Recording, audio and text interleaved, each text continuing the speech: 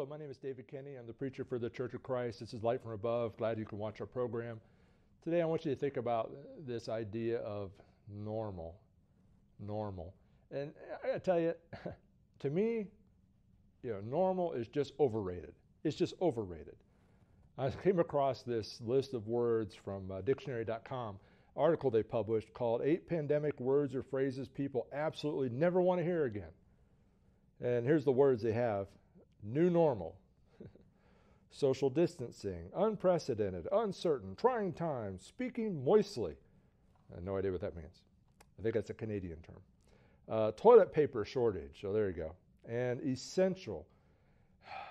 Some of these terms, and there's others, we're hearing in this pandemic that we're going through right now. Hopefully, by the time you're watching this, that it's history.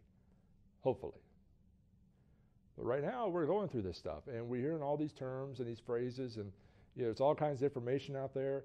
And I don't know about you, but I listen to what the WHO, what the CDC says, and what the president says, and what his experts say, and what the governor says, and his experts, and different. And I get to the point, I'm like, do any of them really know? Do any of them really know? And mask, yes. Mask, no. At some point, you sort of get to the point where you just stop listening. Get tired of it. It's really difficult. And I wanted to mention churches and how they're trying to deal with this kind of situation. And I want to salute the leaders, whether they be the elders or whatever the membership leadership structure is where they're at. I want to salute them for trying to keep people safe when they really don't necessarily know exactly what to do. Well, how could they? Because the government doesn't even know. They give you all this conflicting data. And, as a member, it could be really frustrating. Or as a citizen, it could be really aggravating. And, some people are very accommodative. They're, and people make fun of them. Oh, look at those sheep. Or, some people can be, they'll be really adamant. And they'll make fun of people if, oh, you're just compliant. Or if you wear a mask, you might look at somebody and say, you don't care about the other person. Well, let me suggest something to you. The government is not omniscient. I know some people may think that it is, but it's not. And neither is the leadership at the local level of the church. But you know what? They care. They're trying to help people, right? Some people, they try to say there's a big conspiracy about wearing a surgical mask. I'm like, really? Doctors and nurses, don't they wear that stuff all the time as a part of their job? What conspiracy could there possibly be? Our imagination get away from us. It's a difficult time. I know. I lost my mother in March. This is right before the pandemic was shutting things down. She passed away of MS. She didn't have COVID. I lost my father's 2 cousins. They died of COVID in 2 separate nursing facilities. They died a day apart, which I don't know how that works out. My son had to come home early from college because of COVID. Part of his semester was truncated off because of it. My daughter is of the class of 2020. Matter of fact, if you're part of the class of 2020, I hope you'll take a look at the episode I made for the class of 2020. She had her in-person graduation canceled. We're going to try to have a graduation party for her here in a few days, and we've been waiting to try to get to a position where we can do that.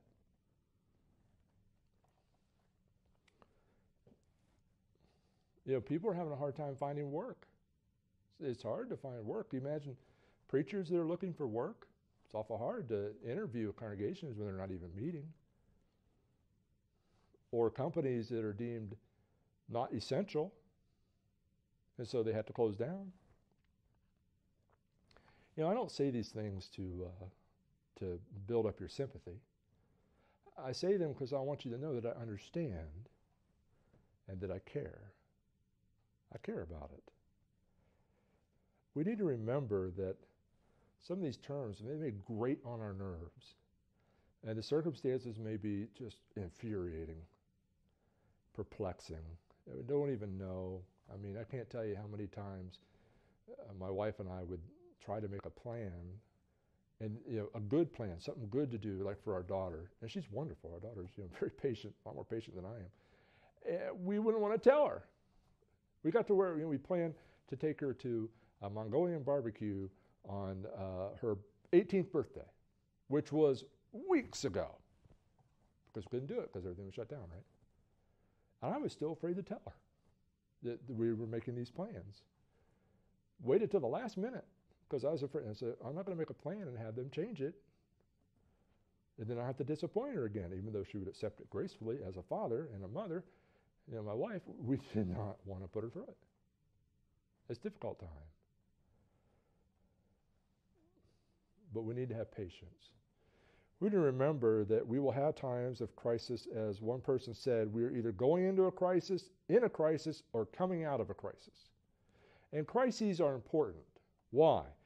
Because it's an opportunity for us to evaluate what is really important and what's not so important.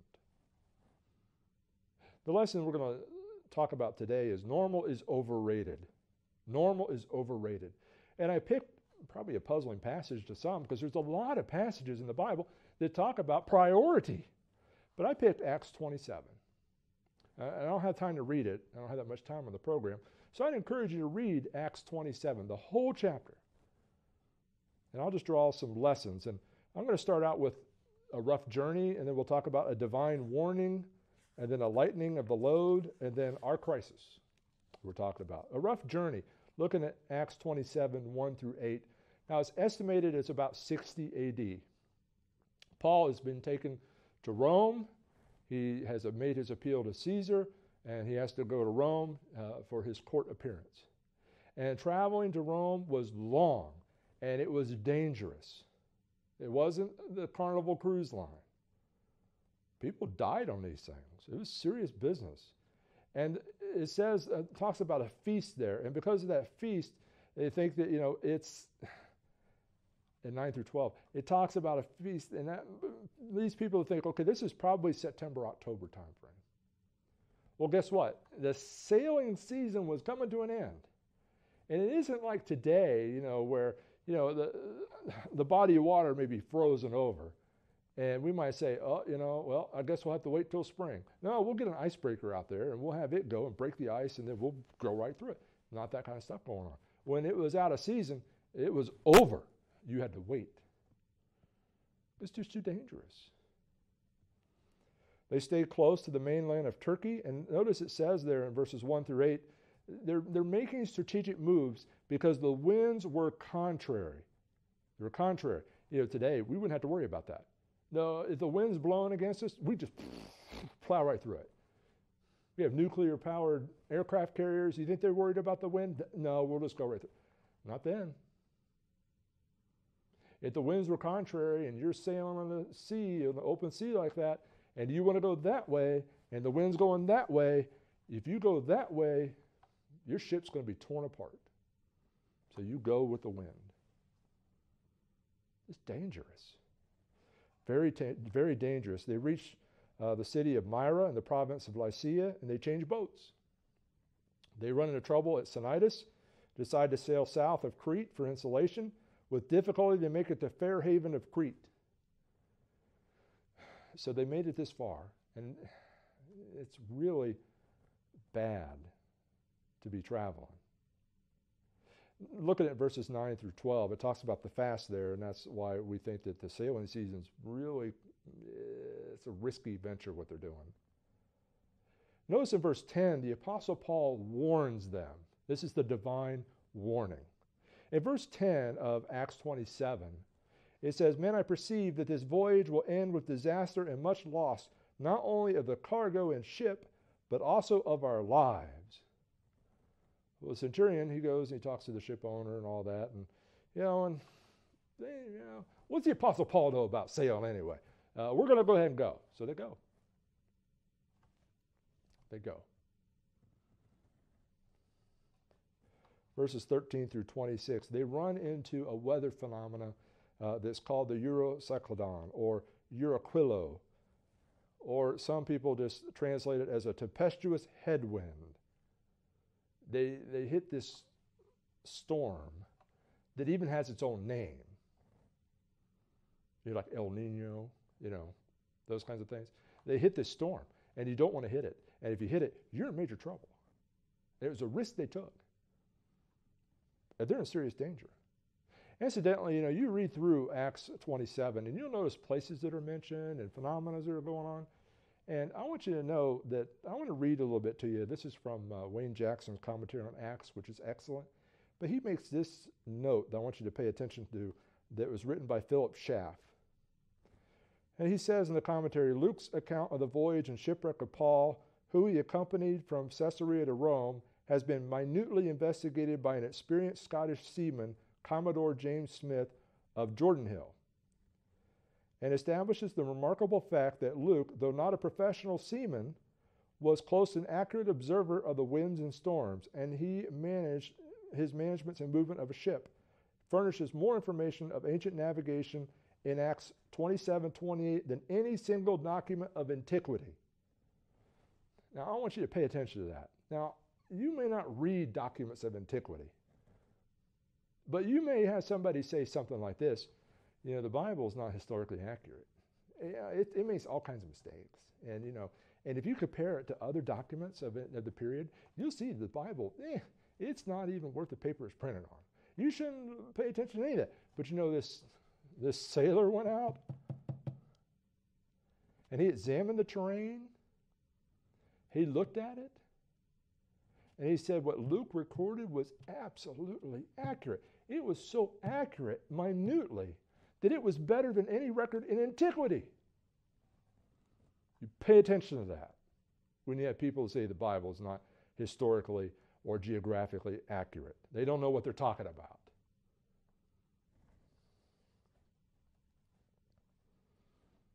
But you'll have people try to tell our young people that. Because if they can pick one little fallacy, false statement in the Bible, they'll try to throw the whole thing out. But this sailor, he went out, found it's true. Paul, they didn't listen to Paul. He was a teacher. He's in prison. They're not listening to him. Was Luke a navigation expert? I don't know, but his occupation was a physician. Who was helping these gentlemen with their knowledge? Well, God. Well, they go on.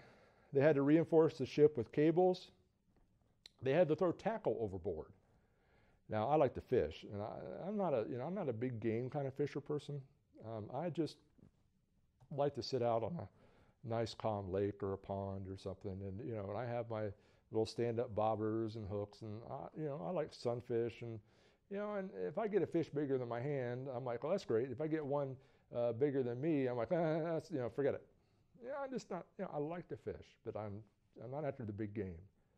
So, I can remember I was fishing in Macedonia, Ohio, and I caught a hold of this really big fish, and I was stunned, and I saw it. It almost ripped the reel out of my hand, my rod and reel, and I looked at it. I'm like, wow! I could see my bobber, I could see my swivel, and that's the last time I ever saw that bobber. Why? Because he snapped it when he jumped. Last time I ever saw him, gone. Well, that bobber costs a couple bucks. We're not talking about that kind of tackle. This is not stuff you want to throw overboard. They had to throw other things of value overboard. Paul tells them in Acts 27:21, he says, men, you should have listened to me and not have sailed from Crete and incurred this disaster and loss. You know what Paul just told them? I told you so. I told you not to do it. Some people think it's rude to say, I told you so, but that's exactly what Paul's doing here. But he's not giving them a tongue lashing. Sometimes people say, I told you so they can beat him over the head because they didn't listen to him. And they want to beat him over the head because they didn't listen to him. That's not what Paul's doing. Paul is saying, you didn't listen to me. I warned you about this. Now I want you to pay attention to what I'm trying to tell you. That's what he's saying. And that, parents, that's what we have to do with our children. You know, we have to point out, look, you know, this is what you should do. And they may or may not do it. And they may do the exact opposite. And they may run aground. They might make it. Yeah, there's more than one way to skin a cat. They might make it, but they may run aground and they may come to you for help. And if you say, well, if you would have done what I told you to do in the first place, none of this would have ever happened. I wonder if they'll come back to you this next time. No, that's not what Paul's doing, and we shouldn't do that. No, we should point out to them, this is why I was telling you these things, which are really based on the Bible. And here's the principles that are involved that we've talked about. Hopefully you've talked to them about these principles, such as Proverbs. And now this is the trouble you're in, and I want to help you. And I want to try to help you with that. And so let me work with you to help you get through this problem. See, that's what Paul's doing. He's not giving them a tongue lashing. He goes there in verse 22, you see it. And now I urge you to take heart, for there will be no loss of life among you, but only of the ship. You see, he said, you should have listened to me. Now listen to what I'm telling you. You know, and Paul didn't know of his own. He tells them that. He tells them in verse 23, an angel of the God whom I serve and belong told him. Well, you know, he wasn't a navigation expert, but an angel from God told him, don't do this. He had divine insight. They suffered shipwreck, but they survived because they listened to Paul. You know, now they're listening to him. You might say, well, we really didn't have any choice now, do we? I mean, they're in a real bad situation. They had to throw their tackle over. They had to reinforce the ship with cables. They're scared. It says that they didn't see stars or the moon for many nights. You know what that means in that time frame? That means they're lost and they have no which way to go. They use stars and all that to get their navigation correct. They don't even have it. They had to have been terrified if they had any sense. Well, apparently they did, because then they started listening to Paul. They suffered the shipwreck, but they survived because they listened. They suffered the loss of tackle and the ship. You know, I got to tell you, the owner of that ship that's on that boat, he's probably sad. I lost my boat. I lost my tackle. I lost my little whatever, you know. And he might, you know, be, and rightfully, I'm not minimizing that, but he might think, but I'm so glad I'm alive.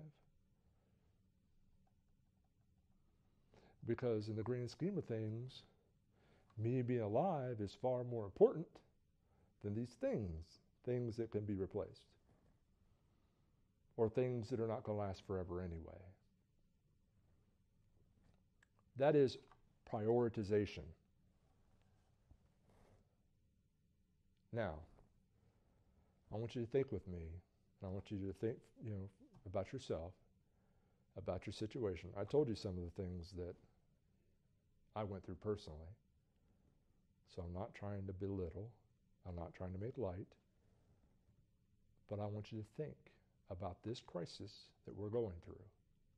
And I want you to give serious thought about your priorities, about the things you thought were so important. Think about the things you thought were so important a few months ago, and now it's like you don't even think about it anymore. Or, here's another one, I want you to think about the things that you were dismissive about, that you really didn't pay attention to a few months ago, but now they're so important, aren't they? You see, a crisis can help us re-examine, to refocus, to retool, to reprioritize, if we will do it. And that's what I want you to think about. Our nation is in a state of crisis, and not just pandemic. We have all kinds of challenges. We have borne losses. I have friends of mine, people I care about, that have lost loved ones who didn't even have the opportunity to say goodbye.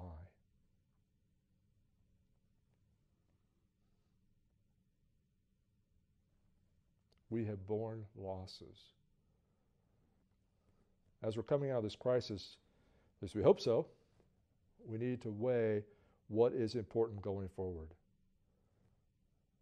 So let me just ask you, do you really want to go back to normal? And do you really want to head towards what people call a new normal? Let me encourage you to think about pursuing excellence. Pursuing excellence. Don't chase after normal. Be excellent. Pursue that. You know what pursuing excellence means? That means you're not just going with the flow. Oh, when everything settles out, and there's normal. No, pursue excellence. Prioritize. Think.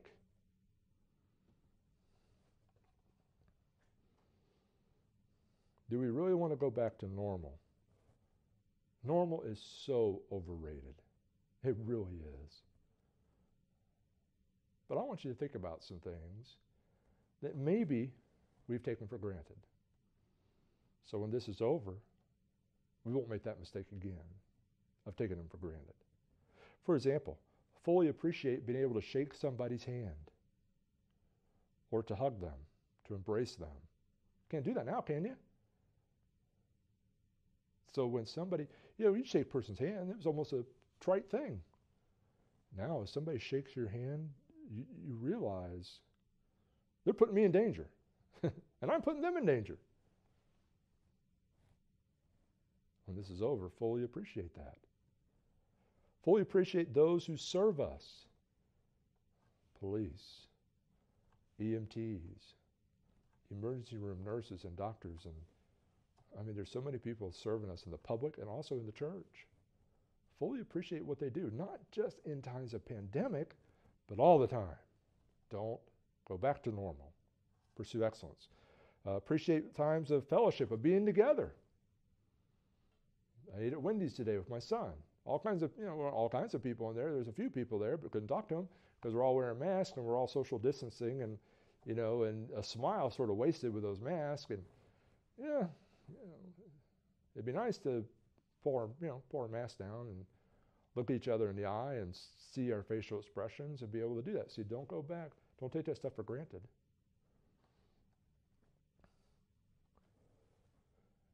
If you go to church services, go to all of them. It is just infuriating, aggravating, demoralizing. I don't know how elders do it when they have to beg people to come to services, like on a Sunday night. I'm not even talking about the pandemic. People have tried all kinds of things to get people to come back to services. We've done the small group things. Some people do that. Some people have a different program. Sometimes they cancel the services. Sometimes pay them money. Well, they may not do that, but they may reward them somehow for coming. Really? Is that the pursuit of excellence? Fully appreciate being able to sing together as a congregation. It's probably the number one comment I hear from Christians. I really miss the singing, to be able to gather in a congregation to sing to one another. Don't take those things for granted. And there's others. The pandemic has given us an opportunity to realize that our life here is temporary. And we need to prioritize our life. Don't just settle for normal. Pursue excellence. Pursue excellence. Be the best that you can be. Think about the things of the past and ask yourself, do I really need this going forward, or can I do better? Do better. Thanks for watching. Before we close our program today, we'd like to take a moment and review this roadmap to heaven with you, since the matter is so serious. There are many incorrect set of directions out there, and sadly so many people are following them. For example, some people have been given wrong turns. They believe things such as faith only, works only, or grace only. Or some attempt to change the order of the turns, being baptized before they even believe. Some people fail to realize what point they are on the map. Don't even open their Bibles yet, and they think they're saved already. As a person travels in a car or takes a hike, has to follow the proper directions, so we must follow the proper directions to heaven. Let's take a look at the directions on our roadmap to heaven here. You have to look at these passages in your Bible for yourself. We'll just list the steps, the turns on the way. First is to believe or to have faith. And then number 2, to repent, to turn away from sin. Number 3 is to confess that Jesus is the Son of God. Number 4 is immersion, or to be baptized, which is a burial in water to have your sins washed away. And then you're added to the church by the Lord, not by a group of people, or not by giving some kind of testimonial experience or things like that. And then once you're added, you need to serve and worship the Lord faithfully all the days of your life. And the key word's faithfully. You don't waver. And that's very important. We need to keep in mind, too, that in Noah's day there was a big flood, and only people in the ark were saved from the flood. The same is true today. There is no salvation outside the Lord's church. Where are you on the roadmap to heaven? Thanks for watching our program. Please let us know if we can assist you with further information for your journey.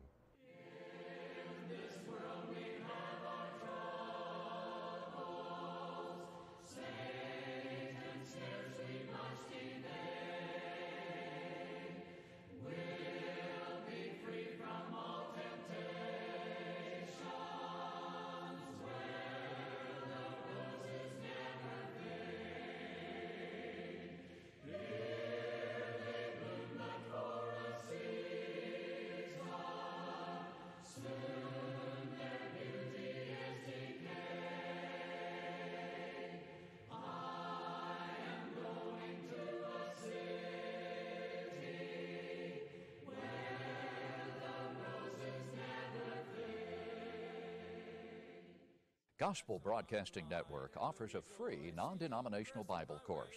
It's based strictly on God's Word and not the creeds or traditions of men. Why not contact us for lesson number 1? Walking in sunlight, sunlight of love, heavenly sunlight, heavenly sunlight. You may want to enroll by email. The address is info@gbntv.org. To enroll by phone, call us toll-free at 888-805-3390.